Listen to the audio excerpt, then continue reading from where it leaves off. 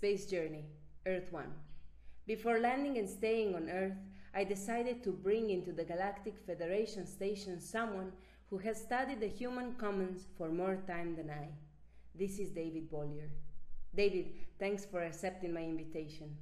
Thanks for inviting me. This is such an exciting experience.